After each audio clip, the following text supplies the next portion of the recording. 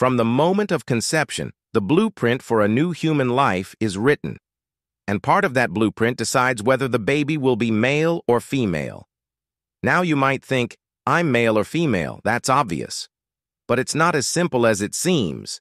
You see, every human cell contains 46 chromosomes, arranged in 23 pairs. Out of these, 22 pairs are called autosomes. They carry most of the genetic information that makes us who we are. But the 23rd pair is special. These are the sex chromosomes, and they determine a person's biological sex. In females, this pair is XX. In males, it's XY. Here's how it works. When a baby is conceived, it happens when a father's sperm cell fertilizes a mother's egg cell. The egg always carries an X chromosome, because the mother's sex chromosome pair is XX. The sperm, however, can carry either an X or a Y chromosome, because the father's sex chromosome pair is XY. So the combination goes like this.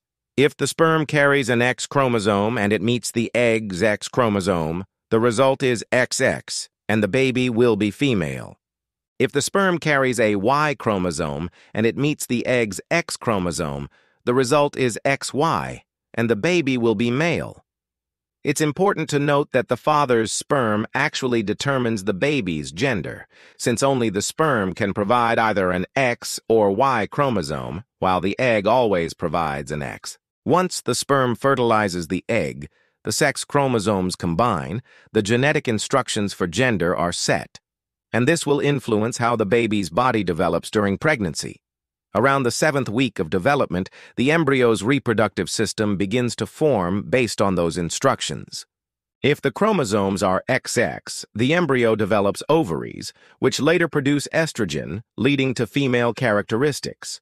If the chromosomes are XY, a special gene on the Y chromosome, called the SRY gene, triggers the development of testes, which produce testosterone, leading to male characteristics. This process is purely biological and happens without any conscious control. It's a fascinating reminder that such a major aspect of who we are is decided in an instant at the very start of life. From just 2 microscopic cells, guided by the pairing of X and Y chromosomes, the path of human development begins, and 9 months later, a new life enters the world. Isn't this topic super interesting? If so, stay tuned for more videos that explore the complexities of human biology and genetics.